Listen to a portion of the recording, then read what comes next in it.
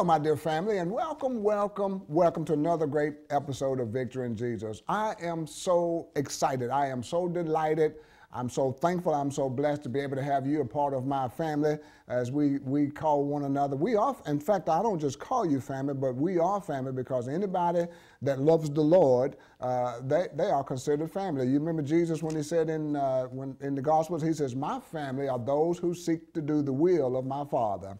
I thank God for my blood family, and I thank God for my neighbors. But those, Jesus said, family are really those who seek to do the will of the Father. So thank you for being a part of my family and allowing me to be a part of your family, for we both are a part of the family of Christ Jesus. So we are thanking God for that on today. Now, I want to once again say thank you, as I always like to do in the beginning of our broadcast. Thank you for your words of encouragement. Thank you for any way, any shape or form that you support this broadcast of Victory in Jesus. You know, some of you meet us in the marketplace and let us know that you watch the program. Some of you let us know that you're praying for us. And every now and then some of you will sow a seed, a gift, a financial seed into the broadcast. And I will say to you once again, whatever you sow into this broadcast by way of finances, I do not get it. I'll see it, but I'll make sure that it goes directly into the Cable 12 studios here, because you know it takes money. It takes money to make a broadcast. It takes money to run this studio the way they do. So for Steve and Jamey and Kevin, they do an amazing job. They do a great job of making sure that we have the content that we have each and every day. So and again, I know you're watching it because you're letting me know that you're watching it. So you've heard the old saying, sometimes we need to put our money where our mouth is. So thank you for, Kevin, if you would make sure that the address for the mailing address for Cable 12, it's on the screen. I want to be sure that you know exactly where to send your donations to, so it'll be a blessing to the kingdom of God. So, having said that, I want to make my way into where I want to get to today. You know, last time, if you were watching us last week, we were talking, we had Pastor Brian Ratliff talking about his book, Coast to Coast, Spiritual Lessons from a Bicycle Seat.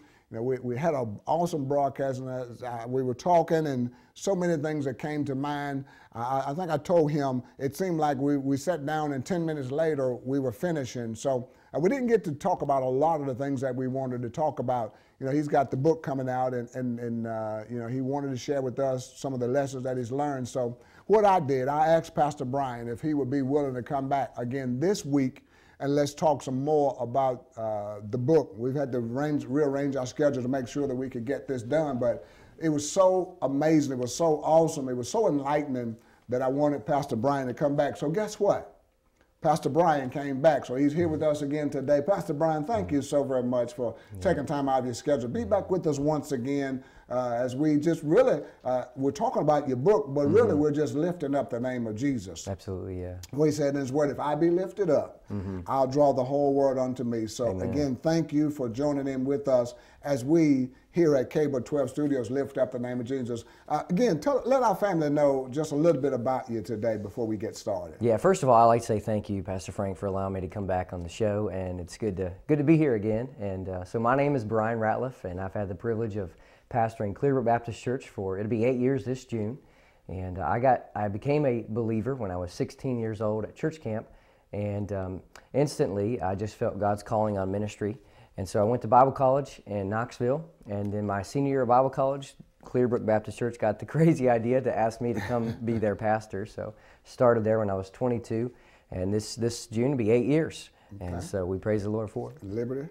And I've been to Liberty with seminary. Okay, done all the seminary through Liberty University.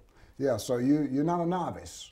You look like David, a young, ruddy looking you're ruddy, handsome looking. You look young and ruddy. Thank you. No, you've been seasoned enough. You've been in ministry enough now, 8 years, and you didn't just come out, but you took the time to study. I like that what Apostle Paul did. You know, he was a very learned man, but he knew that because he was moving into a different aspect of ministry, he took the time to study. You know, and I'll say to any young Christian, any young minister, any person that's trying to excel or exceed in God, you need to take some time to study. Absolutely. Prepare yourself so that you can be able to do what it is that you are endeavoring to do. So thank you for doing that. I think it's so important. And for a minister of the gospel, I'd say it's vital. It's critical that you take some time to prepare your mind so that you'll be able to rightly divide the word of truth. Amen. It's so important. I preached my first sermon when I was 16 years old, and trust me, I've come a long way since then. Wow.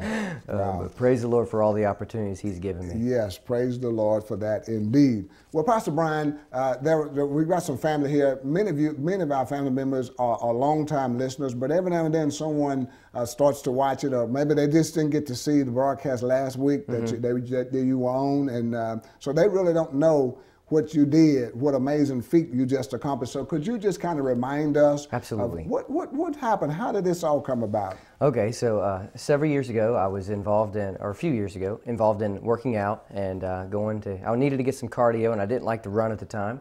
So I went to some of the open gym basketball sessions in Roanoke, and I was just getting tired of getting elbowed and rolling my ankles and all the different stuff, so I decided I was going to buy a bicycle. So I went to Walmart, bought the nicest one there, then went to the bicycle shop, put some hybrid tires on the mountain bike, and started riding around town. And some of the church members, I would get together with some of my friends there, and we would go out and we would go on a little ride, 10-mile ride, give or take.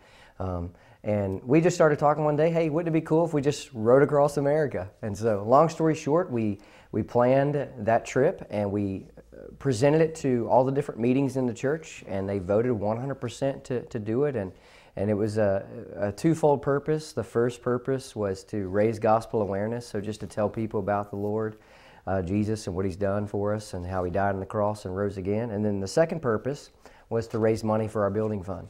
And so we successfully completed that trip, and we raised about $30,000 on that trip. And while I was on that trip, I had this epiphany that the Lord gave me to write a book about the trip. And so I'm in the publishing phases right now, in the second editing phase. Hopefully later this year it'll come out and be published. We'll have a book launch party and all this different stuff. But yeah, it's called Coast to Coast, and the subtitle, Spiritual Lessons from a Bicycle Seat. Cool. So that, again, we'll be looking forward to seeing that later on this year. That book will be coming out. And then you were sharing with me how you got caught in a storm, and how you were, many days you endured the pains of running a bicycle, sitting on a seat for 100 miles a day, and then having to go and preach a sermon that night. That can be very challenging, to say the least. Absolutely, yeah. So we cycled from San Diego, California to St. Augustine, Florida. We did it in 30 days, and we averaged about 100 miles a day. The shortest ride was 51 miles. Wow. And the longest ride was 151 miles. My goodness. Thankfully, that 151 miles was in Louisiana, so it was flatter than a pancake. Flat. Yeah. But anyways, so we rode 100 miles a day, and then we were involved in 15 different church services along the different way. Wow.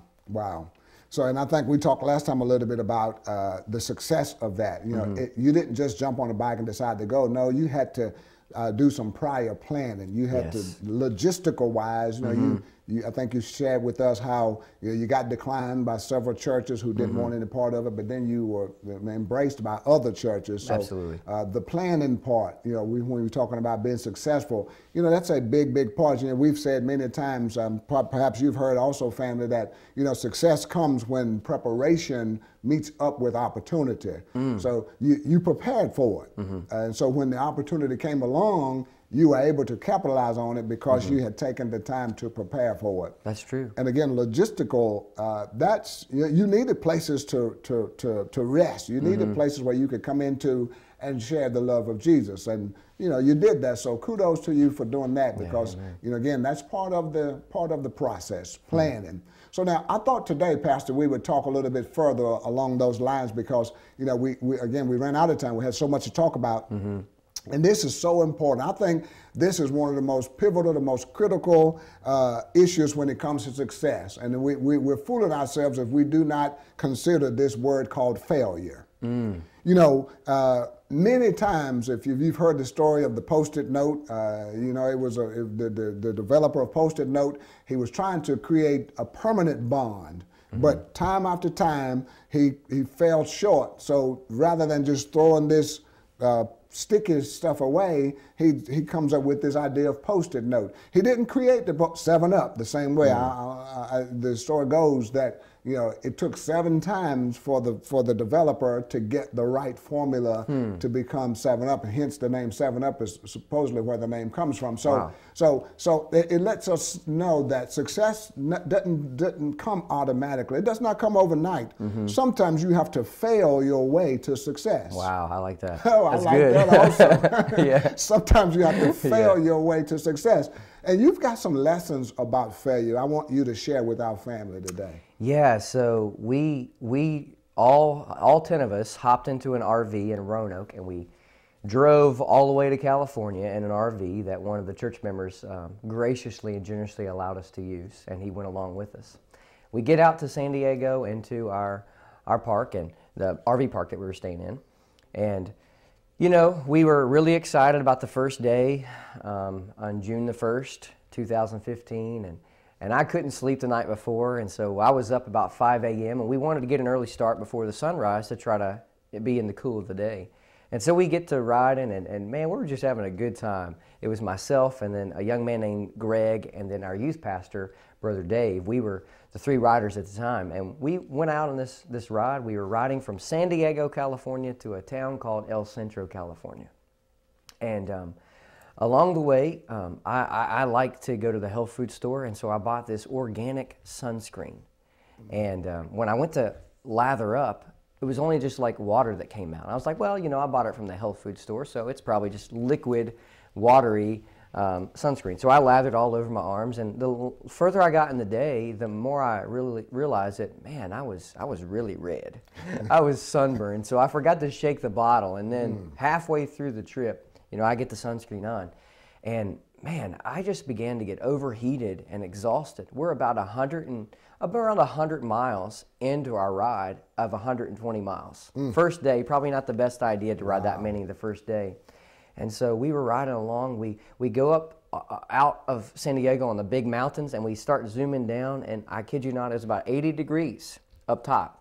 And when we zoomed down, it was well over 100 degrees. We called it the descent into hell, is what we called it. Wow. And so we were cruising along, and about 10 miles away from El Centro, I was done. I couldn't keep going. I felt like I was just going to pass out and die. Wow. And so I remember walking into the motorhome, and I guess I was looking pretty rough because every one of our team members, support team and cyclists, they looked at me and I could see defeat written all over their faces. And I could hear what they were thinking. They were thinking, Brian, if we can't finish the first day, how do you expect us to finish all 30 days? And so we drove the rest of the mileage to the church and made it up the next day. But we went out and with the pastor and had dinner and stuff. And I got back and I took that aloe oil, that, you know, the sunburnt stuff, and I caked it all over my body. And man, I kid you not, as an answer to prayer, woke up the next day ready to rock and roll, as they say. Wow. And we made up the time. But anyways, the first day was the hardest day for me. And by God's grace, we persevered. We came through it. We made up the mileage. And failure, this is what I like to say in the book. I said this: failure is not final. All right. Failure is not final. That's an awesome statement to make. It's much more than just those few words that failure is not. And it's not, because it is not. You know, failure really is a part of success. Anything that you're going to succeed at, it's almost a guarantee that at some point you're going to fail along the way. Absolutely. Even the Bible talks about, you know, I mentioned Joshua 1 and 8, where he did not fail, but also in Proverbs and Psalms, the word says, a just man falls seven times. But it's not a period right there. That's right. It's a comma. That's right, yeah, come on now. He says, but he gets back up. Yes, sir. And does it again. So he gets up 7 times to do it. So he can fall 7 times, but he gets up 8. So as long as you are willing to get up, you are acknowledging the fact that failure is not final. Amen. That is so powerful. That is so awesome. So we have to be, if we're going to be successful in life, as you were on this coast-to-coast journey on the bicycle, we have to acknowledge the fact that failure is a part of success. And many of us, we won't succeed. We don't succeed simply because we are fear of failure. You know, we learned at our church a long time ago that fear is the acronym for false evidence appearing real. Wow. And what the enemy does, he gives us false evidence appearing real in hopes that we will accept that, and then we will automatically fail when God says, I have made you to be more than an overcomer. So we have to be certain that we don't give in to the false evidence. When you got that, when you had the little issue with the heat, you could have easily accepted fate as being, you know, failure, and then you would just packed it up and came on home. But you know, you said, no, failure is not final. And it is not. Failure really prepares me for success. I heard someone say failure is nothing more than success in action. Wow. And I agree with that. It is success in action. It is success being prepared to come to the stage. And I want to say that because, you know, if we do anything, we're going to fail at something. You're right about that. That's just all there is to it. So accept the fact that failure is a part of your success. Failure is a part of the journey. Failure actually builds character if you will allow it to. It does. And I'm sure you had a lot of character building experiences. You talked about the rainstorm that you got caught in the book, and you know, you could have easily just packed it in and went, but no, you hung in there. Yeah, you hung in there. You know, it's interesting. Failure over the years has just been something that I've used as motivation and inspiration. Yeah. To where the more I don't succeed at something, the more I want to overcome that and succeed into that task. And so day one of all days, you know, it was that day we hit a brick wall. And, you know, by God's grace, we got out our hammers and we knocked that wall down. And we kept pushing on. Bit by bit, you knocked that wall down. Yes, sir. And which that leads me to my next point here that I want to make, because, you know, because you were able to succeed. Yeah, you accepted the fact that failure was part of it. But then one other thing that I think is important for us to do is we have to take ownership. Take ownership of our own lives and stop giving ourselves a get out of jail free pass. Again, you could have said, man, that would be something awesome to do, but no, you took ownership of it, you know, because God had placed it upon your heart to do. You know, many times we would just make excuses. Bottom line is what I'm saying is we make excuses as to why not. When God has says to do it, we give excuses as to why not to do it. But somewhere along the way, we're going to have to take ownership of our own lives, ownership of our own assignments, and stop giving ourselves a get out of jail free pass. In other words, we have to be willing to embrace, we have to be willing to confront ourselves. Because if we don't confront ourselves, many times no one else will. No one knows the assignment that you have. No one knows the anointing or the giftings that you have as a born-again believer in God. Many times we know not ourselves the gifts that we have. We just know that there is something on the inside of us that's telling us to go this way, to do this thing. And that's what you did, Pastor Brian. There was something on the inside of you was telling you to do this. No doubt you may have said, man, now I can't do that. But you took ownership and you did not allow yourself to make excuses as to why not. Wow, that's really good. And, you know, I like to say it like this, that God calls us to give Him ownership of our time, our talents, and our treasures. And when we give God ownership of our time, He's going to give us time to be used to further His kingdom.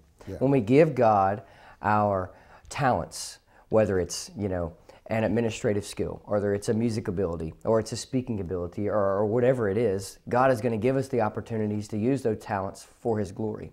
And then when we give God our treasures, when we give God, hey God, our bank account, this bank account is yours, this house, this car, all of it is yours, however you want me to use it, you direct me. And when we give God ownership of all that stuff, I believe that we'll see great success in life. Yes, sir. Yes, sir. Anything you give to God, anything you entrust unto God, God will give increase. Because we know, you know, like with Cain and Abel, God blessed Abel because Abel gave him the first fruit. He gave him the best. That's right. And Scripture is filled with scriptures.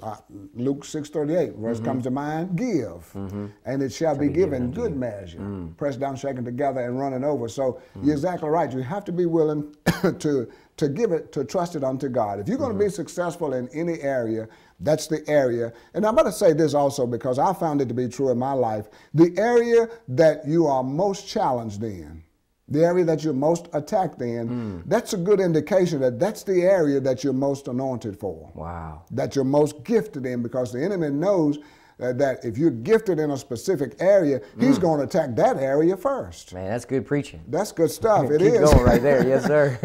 and we would stop in that area because of the attacks are so hard. Ever wonder why he wouldn't attack you in this area or another area where that area you're perhaps not as strong in, you're weaker in that area, so he's not really going to put much of his forces on that area. But if you are strong in your mind, guess what? He's going to try and send depression to you. If you're strong in your body, he's going to try to send sickness to you. If you're strong in your finances, he's going to try to send some kind of curse there, some kind of opposition there to block you, to hinder you from succeeding in that area. Because if you can succeed in your area and I succeed in my area, then all hell's going to have to let go. Because the things that the enemy has holding are the things that God has gifted us to do the best. I think I just got my sermon for Sunday. Yeah, amen. Well, that's good. Praise God. Praise God for that. So that's why we're going to have to take ownership. Stop, challenge yourself, challenge ourselves to do more, because there is more in us. Listen, we're going to be successful. I have this problem every time, Brian. I run out of time. The clock is against me. But there's one more thing I want us to get to before about success, because it parallels so well with your book, A Successful Journey. If you're going to be successful, and you didn't tell me this, I heard this in your statement, you're going to have to surround yourself with quality people. That's right. I listened to who you said you brought with you. You didn't bring those who said you couldn't do it. You brought along those who said we are more than capable of doing it. That's right. You have to have quality people around you. And many of us, you and I were talking earlier about this new thing called Facebook. You know, we get so caught up in Facebook, and Facebook has its place. There's some great things about Facebook. But if you look at Facebook long enough, you can see that there are many people on there who are pessimistic rather than optimistic. You're right. Now, maybe they're in your lives so that you can encourage them to be more optimistic, but maybe they're in your lives as a distraction. Wow, that's good. And we have to be certain that we really focus on the people that's going to help us to get to where to success, or the people that we can help along the way to success. And that, again, that's what you did when you had your day one, when you had when you hit the wall. You didn't have people that said, we're going back home. No, you met with people who was able to help you. That's right. To get your strength back, and then the next day you were ready to move forward in God. That's exactly right. And I'd like to take you back before we got on the trip. I went on my longest bike ride with a cyclist, a local cyclist in Roanoke, and his name was Reed, and I'll never forget going out with him. He had the special shoes that install into the pedals and all. I didn't have any of that stuff. I just had the bike. And so we rode from Roanoke to Toronto. And it was about a 40-some, almost 50-mile ride. It was the longest ride I've ever been on. And so we get back, and this is the importance of surrounding yourself with quality people, because he looked at me, and he said these words that still ring in my mind today. He said, Brian, be true to yourself.